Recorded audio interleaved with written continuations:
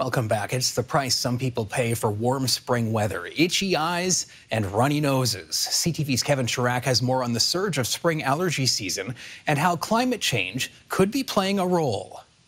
Cottonwood fluff fills the Burnaby air. There's some more in East Van. It's kind of like it's snowing. A sign that springtime allergy season is in full swing. I get itchy eyes, sniffling, sneezing. Stuffy nose, kind of a headache. There you go. Even Bailey has it rough. She got red eye discharge.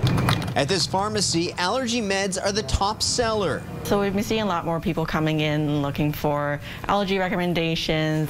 Definitely seen a bigger uptake in the past few weeks.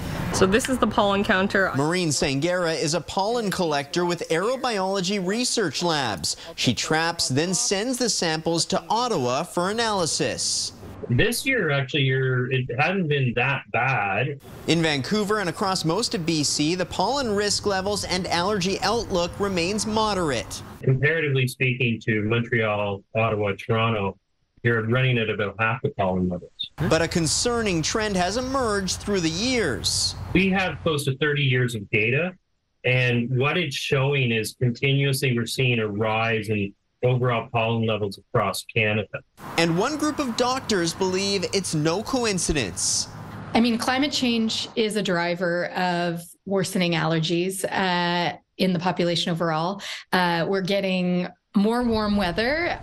Spring is coming earlier, and so allergy season is longer. She adds that air pollution by fossil fuels isn't helping the cause. Meanwhile, the cottonwood fluff should be gone within a few weeks, just as grass allergy season picks up steam. Kevin Chirac, CTV News, Vancouver.